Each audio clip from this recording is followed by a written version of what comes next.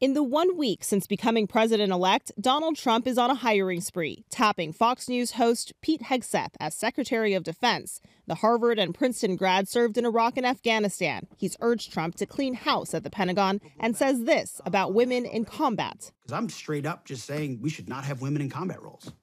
It hasn't made us more effective, hasn't made us more lethal, has made fighting more complicated. Trump has also announced cabinet positions to help deliver his campaign promise of mass deportations, including so-called border czar Tom Homan and incoming Deputy Chief of Staff Stephen Miller. They are set to work in hand with Trump's pick for Department of Homeland Security Secretary, South Dakota Governor Kristi Noem. Yes, they love you.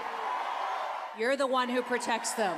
Noem was in consideration to become Trump's running mate until she wrote in her memoir about shooting and killing her family dog. She also corrected an error in her memoir where she claimed to have met with North Korean dictator Kim Jong-un. On ambassadorships, Trump has named former Arkansas Governor Mike Huckabee as U.S. ambassador to Israel. Huckabee is a staunch supporter of the Israeli settlement movement and has said there is no such thing as a Palestinian or the West Bank.